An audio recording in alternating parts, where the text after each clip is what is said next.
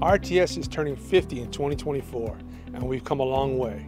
We started in 1974 as a county entity, and in 1981 we became a city entity, and we've grown. Today RTS has 102 buses, a new East Gainesville transfer station under construction. We have a team of 266 employees who serve the Gainesville area. Over the last 25 years, RTS has served over 200 million passengers, traveled almost 78 million miles, and received $75.2 million in grant funding. RTS also benefits the community with other benefits. 18 and under, ride fare free. 65 and older, also fare free rides. We have paratransit service for the Gainesville community.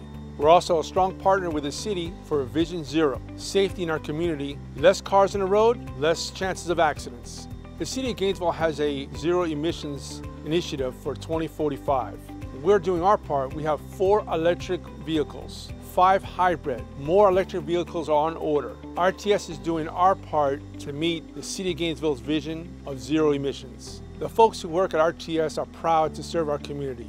It's a really good feeling when you pick up passengers at Rosa Parks, Butler Plaza, UF, Santa Fe, and get them where they need in a safe, clean environment. That's RTS, celebrating 50 years.